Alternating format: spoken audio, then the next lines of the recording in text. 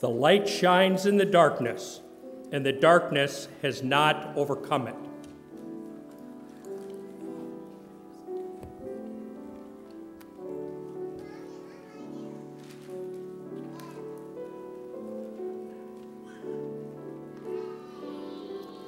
The Word became flesh and lived among us, and we have beheld Christ's glory.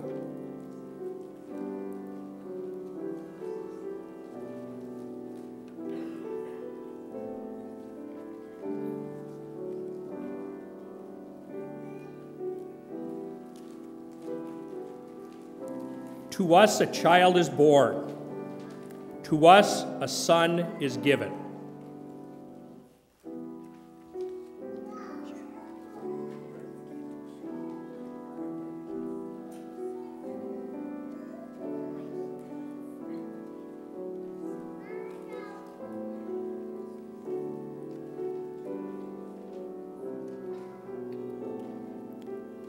In the Word was life, and the life was the light of all people.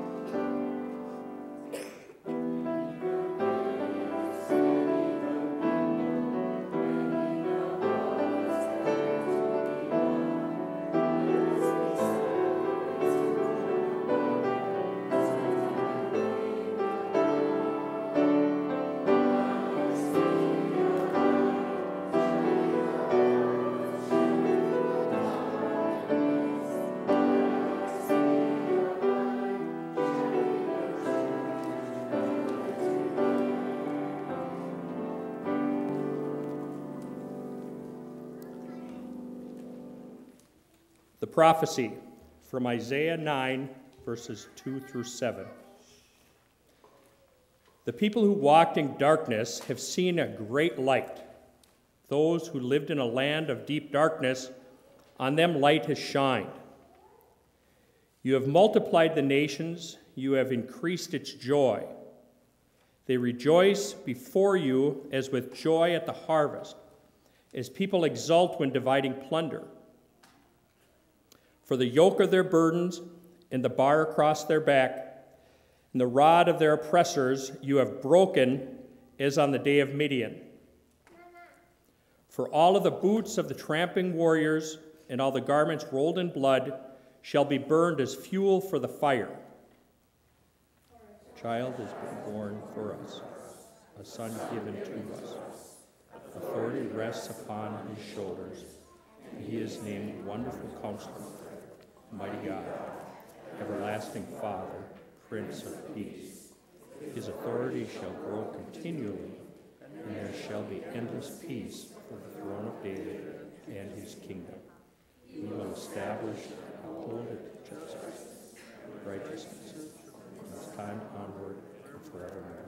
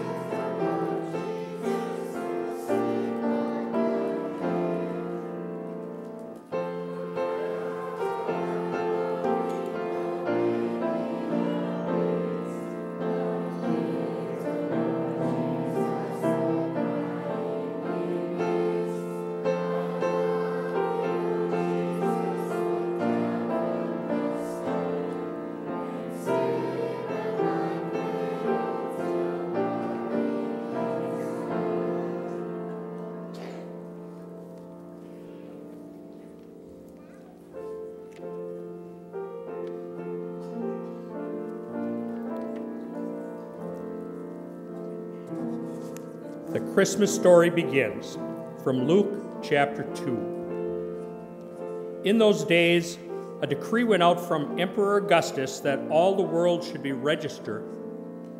This was the first registration and was taken while Quirinius was governor of Syria. All went to their own towns to be registered. Joseph also went from the town of Nazareth in Galilee to Judea, to the city of David called Bethlehem, because he was descended from the house and family of David. He went to be registered with Mary, to whom he was engaged and who was expecting a child.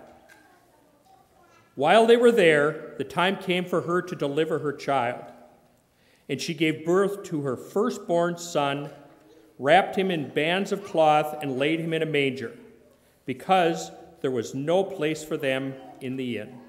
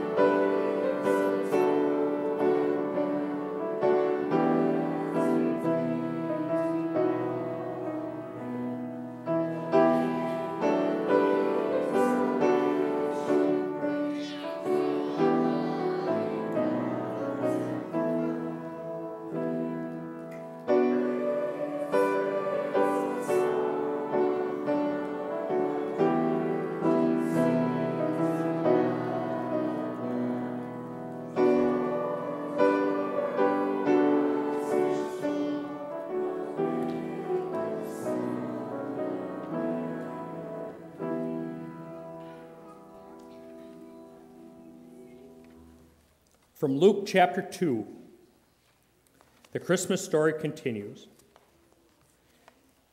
In that region there were shepherds living in the fields, keeping watch over their flock by night. Then an angel of the Lord stood before them, and the glory of the Lord shone around them, and they were terrified. But the angel said to them, "Do not be afraid, for see, I am bringing you good news of great joy for all the people. To you is born this day in the city of David a Savior, who is the Messiah, the Lord. This will be a sign for you. You will find a child wrapped in bands of cloth and lying in a manger." And suddenly there was with the angel a multitude of the heavenly hosts praising God and saying, "Glory to God in the highest heaven, and on earth peace among those whom he favors."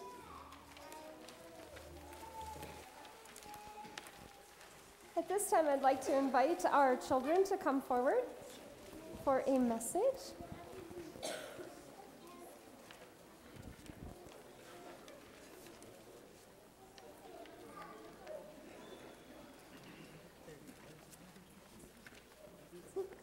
Welcome. Why don't you guys just all have a seat down here so we can all see? Great. Welcome, everybody. Yep. There you go.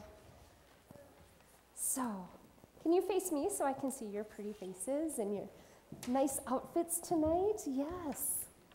How is everybody? Good? I have a question for you guys. Is anybody afraid of the dark? Yeah. What helps? Do you have a nightlight? Does that help a little bit? What about maybe you leave the hallway light on? Something like that, right? Well, what if this was our nightlight? What do you think? Would that help and not be so afraid of the dark? I think it would too. It's very nice. Does anybody know what this is? Do you know what it's called? Oh, it would have a candle in it normally. Do you know? It's called a lantern. And before we had like electric lights like these, when people would need to go to walk at night, they would put a candle in something like this, like a lantern, and then everybody could see, right? Kind of like a night light, right? Yeah. So, but what it starts to happen is that we have light that would be inside the lantern itself. But Jesus, notice I have the cross in here, and this would be like where the baby Jesus would have laid in the manger, right? So Jesus is sometimes called the light of the world. And we are not supposed to keep that light that we have of Jesus in our hearts to ourselves, are we? We're supposed to spread it all out, right? Later in the service, you've probably got some candles and some things on the way in, right? You got some candles? Those candles, we're going to actually spread the light throughout the church here so that everybody can see the light of Christ and the love of God for each of us, right? Yeah. So, who knows what one of these are? It's a glow stick. Wouldn't that be a great night light too? Can you start passing those around over there? Pass some of these around. Pass some of these around. There you go. Pass one to your friends. Okay. Pass some more back behind you. Okay. Who knows how to make them work? Okay, go ahead. Get them all bent. Now, when you go back to your seats, you're going to spread that light so that everybody can see that with us, right? Yeah. Can you pray with me tonight? Can we make big arms and go 1, 2, 3 and go clap them together? 1, 2, 3. Dear Jesus, we are so thankful that you are the light of the world. Help each of us to spread your light and your love to others. Amen. Thanks for coming up tonight.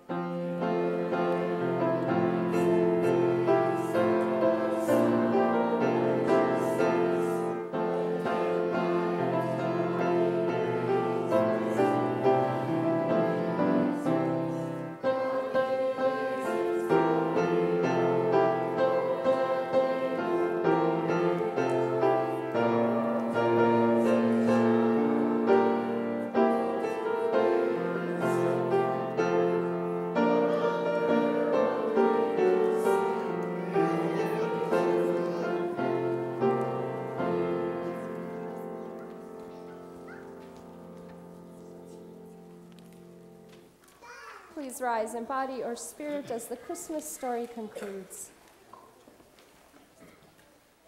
When the angels had left them and gone into heaven, The shepherds said to one another, "Let us go now to Bethlehem and see this thing that has taken place, which the Lord has made known to us." So they went with haste and found Mary and Joseph and the child lying in the manger. When they saw this, they made known what had been told them about this child. And all who heard it were amazed at what the shepherds told them. But Mary treasured all these words and pondered them in her heart. The shepherds returned, glorifying and praising God for all they had heard and seen, as it had been told them. The gospel of the Lord. Praise to you, O Christ.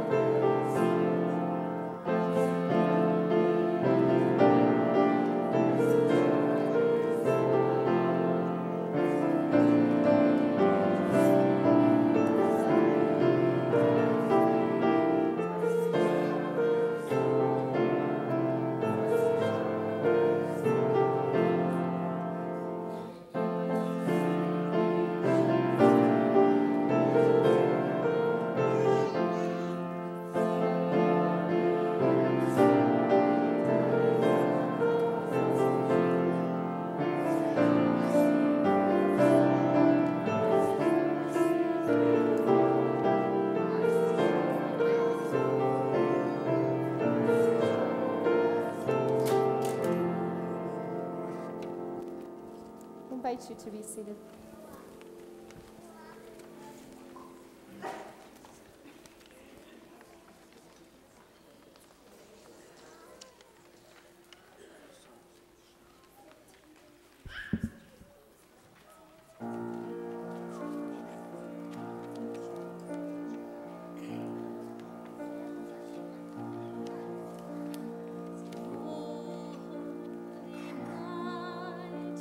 Stars are bright.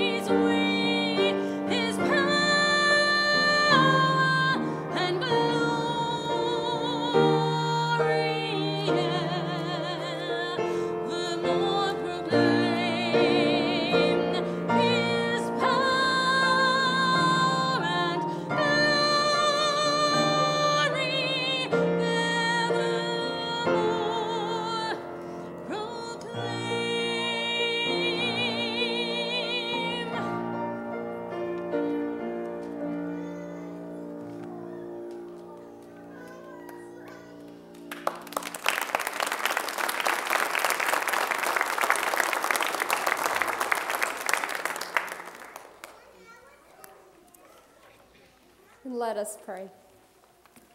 Gracious God, take my lips and speak through them. Take our minds and think through them. And take our hearts and set the fire of the Holy Spirit in them. Amen. In the early 2000s, I went on a Caribbean cruise that had these multiple port stops over a week's time. And as with many port stops, they offer all kinds of excursions for the tourists to enjoy their points of interest of that country. I found that I had no interest in any of the commercialized types of stops, but instead gravitated towards these more natural places. An orchid garden, a submarine dive to see sea turtles, kayaking and snorkeling in the ocean. But on one of the port stops, I decided to visit Harrison's Caves in Barbados. I wanted to go see these geological things called stalagmites and stalactites. Stalagmites are these mineral formations that rise up like a column reaching towards the ceiling of a cave. The stalactites are the same kind of formations, but instead they hang down from the ceiling, and it is when they connect together with the cropping of the stalagmites above that you see their full glory of beauty. And on this excursion, you rode a tram and trailer down as far as the beginning of some subterranean stream passages, and then you got out and traversed by foot. This is where you quickly saw how narrow the paths were becoming. Our guide helped us to venture through tunnel to tunnel that were equipped with these electrical industrial lights shining the way. However, at one point along the tour, the guide stopped us and told us that he was going to turn off the lights in the tunnel so that we could experience total darkness. Of course, when you are so deep into the earth, there is no ambient light available. There is not a chance that any distant starlight or other reflected light can reach you from the outside. And when those lights went out, it was truly total darkness. You could not even see your hand right in front of your face. It was a darkness so complete that it was disorienting and overwhelming.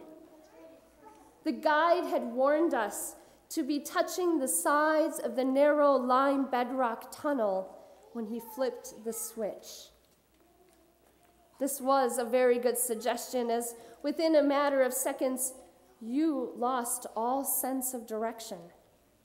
You had no idea which direction was what, and everything was skewed in the darkness. After a few moments, from somewhere down the tunnel, someone struck a match. A single match.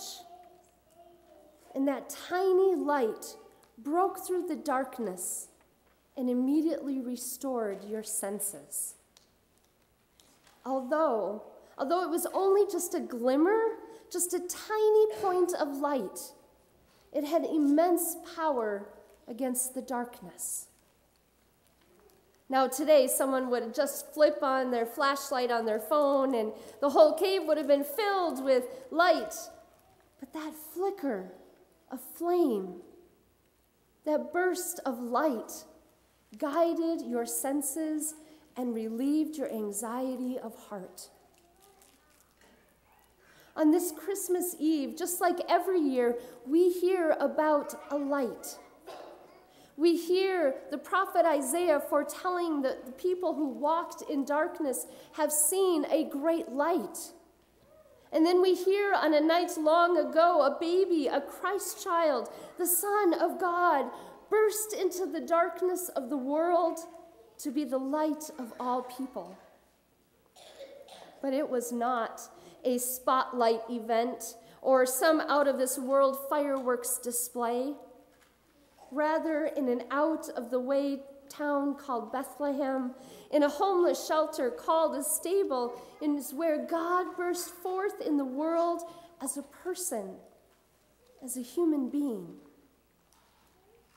God struck a match, a tiny match, to illumine the darkness, to bring a ray of light into the dark tunnels of our lives, to restore our senses, to drive away the terror and disorientation of our living in dark, to relieve the anxiety of our hearts. And this is what we hear tonight. The people who walked in darkness have seen a great light. As the Christmas carol, the first Noel, reminds us that the star was the beacon of light. The shepherds looked up and saw a star shining in the east beyond them far, and to the earth it gave great light, and so it continued both day and night. Even the title of the song tells the story, the first Noel. Noel is a word that traces its origin back to Latin for the word natalis, which can mean birthday. Think like the neonatal wing of a hospital. For it was at this very special birthday, in this wing of the stable, where the great light sprung forth into the world. After receiving the Lord's Supper this night, we are going to hear more about the light, the great light, which has come into the world. We're going to actually pass that light around this sanctuary to one another. But to first prepare you for this tradition of spreading the light, I want to prepare you by taking you back for a moment to that absolute darkness, the disorienting darkness of the tunnel. When that match was struck and the tiny light filled the tunnel, there was this soft-spoken that spontaneously came from all of us in that group. It was a kind of unspoken breath of gratitude that was issued forth. I cannot believe that anyone in that diverse group of people wanted to return to that complete and overwhelming darkness. So as the light, the tiny light of Christ, is offered tonight to you, consider your own receptivity to that light, will you? Consider your openness to God's light and love offered to you. Consider how difficult and discouraging it is to grope through the darkness as you try to find your way through life. Consider how even a flicker of light in a tunnel gives you hope on a journey.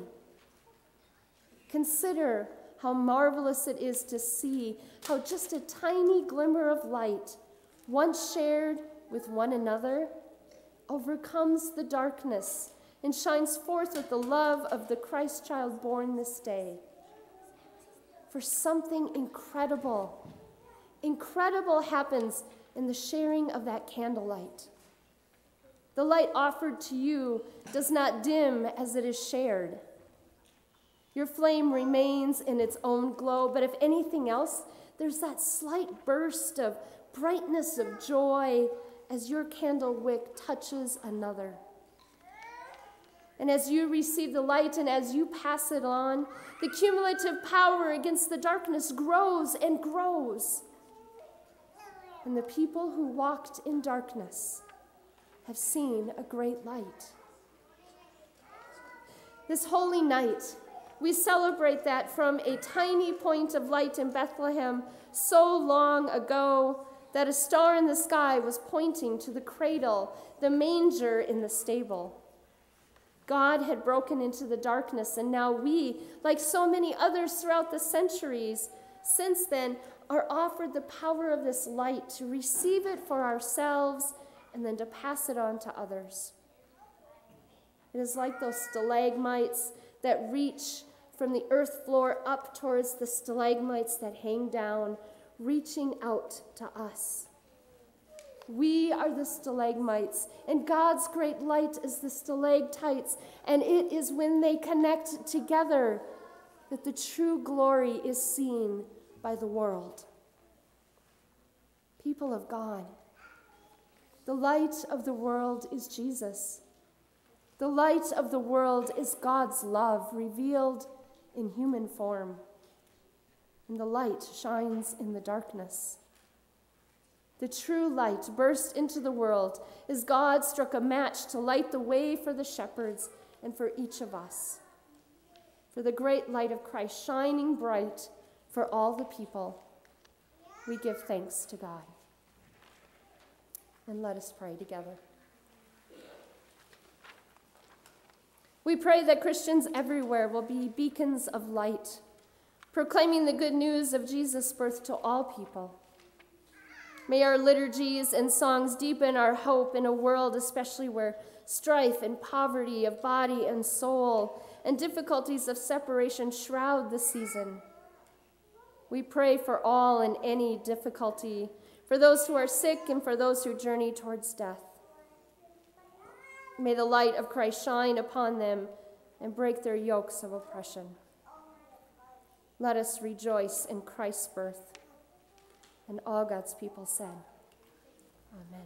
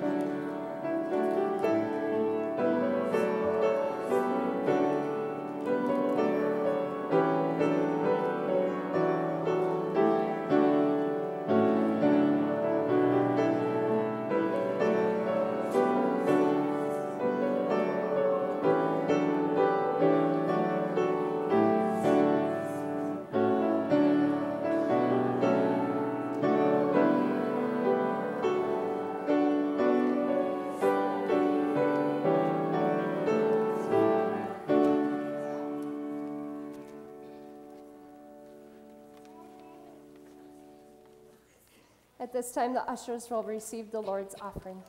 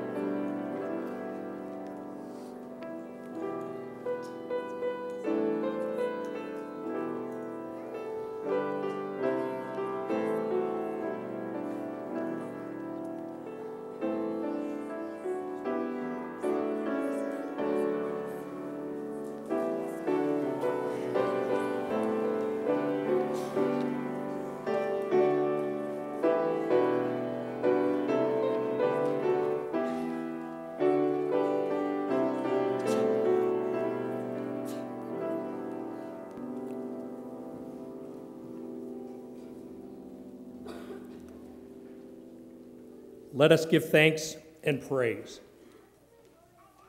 O God of all blessings, we give you thanks for what you have given us and ask that you accept the gifts back to you, our time, our talents, and our possessions.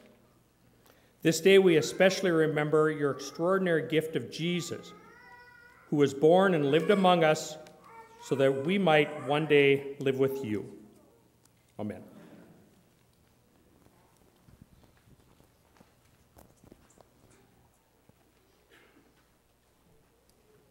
In the beginning, when God created the heavens and the earth was a formless void, covered the face of the deep, while a wind from God swept over the face of the waters. Then God said, "Let there be light," and there was light. And God saw that the light was good, and God separated the light from the darkness. God called the light day, and the darkness he called night. On the night in which he was betrayed, our Lord Jesus took bread, gave thanks, broke it, and gave it to his disciples, saying, "Take and eat. This is my body given for you. Do this in remembrance of me." After supper, he took the cup, gave thanks, and gave it for all to drink, saying, "This cup is a new covenant in my blood, shed for you and for all people, for the forgiveness of sin. Do this in remembrance of me." Let us join together in the prayer that our Lord has taught us. Our Father, who art in heaven, hallowed be thy name. Thy kingdom come, thy will be done, on earth as it is in heaven. Give us this day our daily bread, and forgive us our trespasses, as we forgive those who trespass against us. And lead us not into temptation, but deliver us from evil. For thine is the kingdom, and the power, and the glory, forever and ever. Amen. Come to the table where Christ meets you. Eat, rejoice, and be glad. The body of Christ given for you, the blood of Christ shed for you.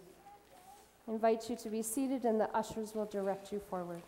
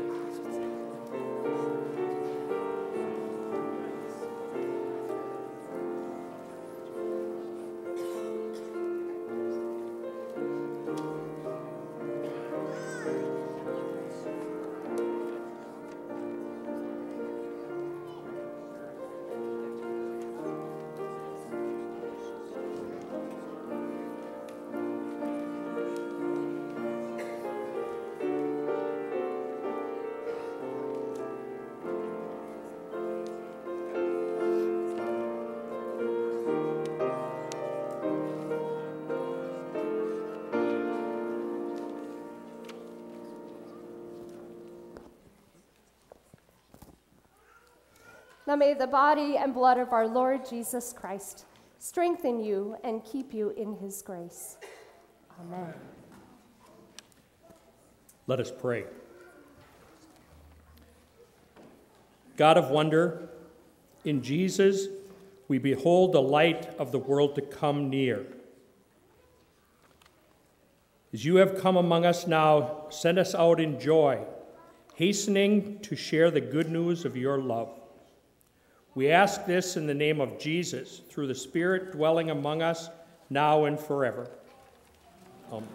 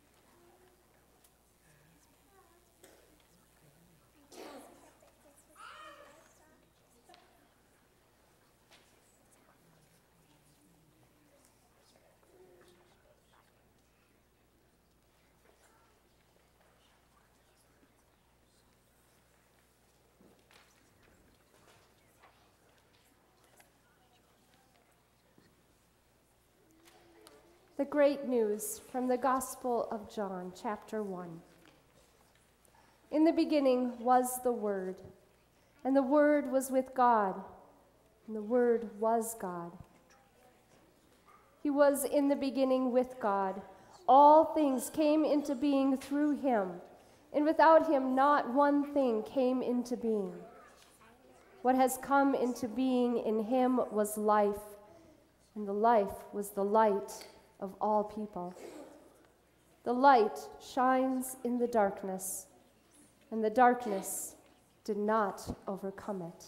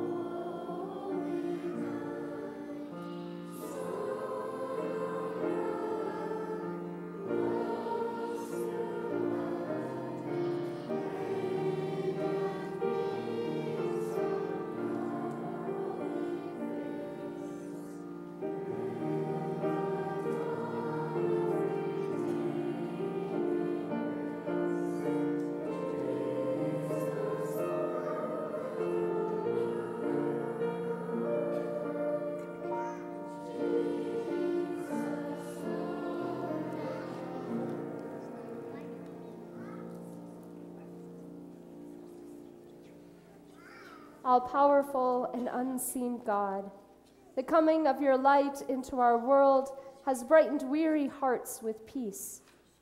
Call us out of darkness and empower us to proclaim the birth of your Son, Jesus Christ, the light of the world.